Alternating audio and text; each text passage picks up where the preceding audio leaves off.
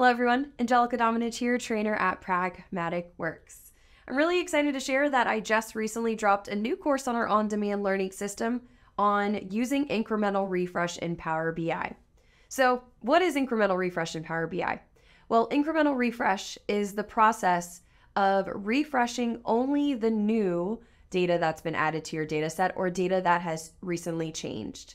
Now, typically, when you refresh your data set in Power BI, a full data set refresh, a full load is completed. So what happens is your data set will be wiped clean.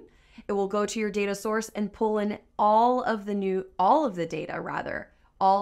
data, not just what's new and changed. It will wipe the slate clean and pull in all of the data again.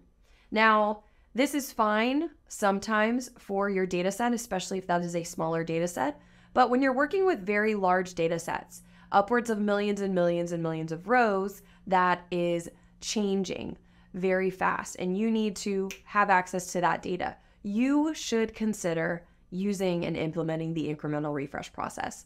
So definitely check out that course if this is something you think you could benefit from. In this course, I go over not only what incremental refresh is, but I break down the requirements needed, what you need to have in place. I break down each step of this process, walking you through this step by step, slowly and thoroughly, so that you understand why you are completing that step in the process. I'll also discuss some common issues that may arise and how you should troubleshoot when those issues do arise.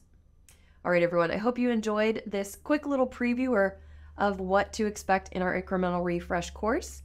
But if this is something you think might benefit you, I definitely think you should go to our on-demand learning platform and check out that course. All right, everyone, thanks for watching, and I'll see you there.